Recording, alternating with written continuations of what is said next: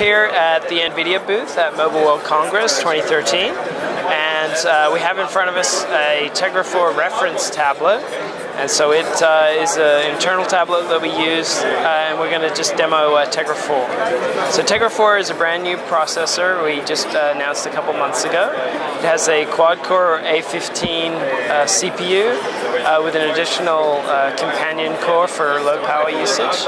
And then the GPU, the graphics processor, actually has 72 graphics cores. So that's a 6 times increase over Tegra 3. So that lets us, working with game developers, that lets the game developers really go crazy with the graphics. So a couple of the new games that we're showing at Mobile World Congress, we've got Carie, Blood Mansion, and so this is like a game where you have waves of vampires coming through, and you set traps and then try to fend them off. So as you can see, we've got nice, very crisp, smooth graphics. We can set some traps, so we might put a trap over there and maybe one over here, and we'll put one on the ground, say there. Oh, I don't have enough money. So then we start. So as you see, there's physics on a lot of the objects. We have some nice particle effects and a really nice cartoony look to this particular game. And as the bad guys come up to the traps, they can't get through. So that's one of the new games. This is been put out by a Korean developer called Neowiz, and that'll be out, soon in the next few months. Next we have a real fun game called Burn Zombie Burn, and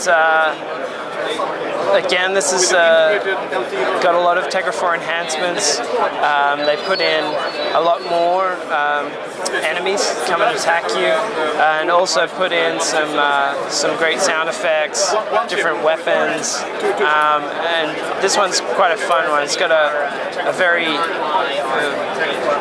humorous approach to zombie killing, which is always a plus.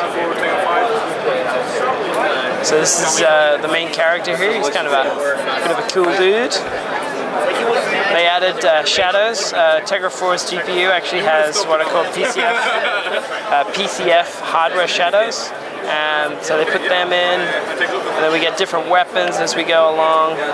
And there are basically different challenges as you go around the map.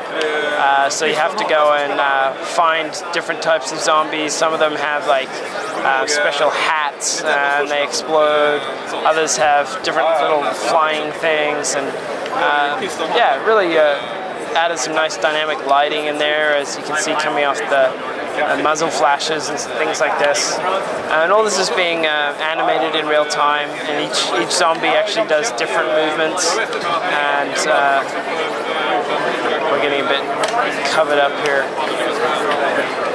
So that's a good one. That's coming out soon as well.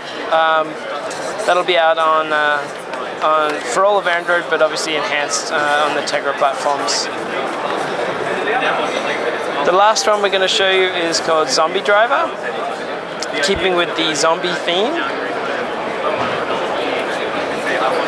This is by Exor Studios, and it's kind of like if some of your listeners might remember what was it called? Carmageddon. It's kind of like that. So except you're trying to hit zombies rather than real people. So you get different types of cars or buses or trucks, and you have challenges and lots of different worlds. So for this, you can really see.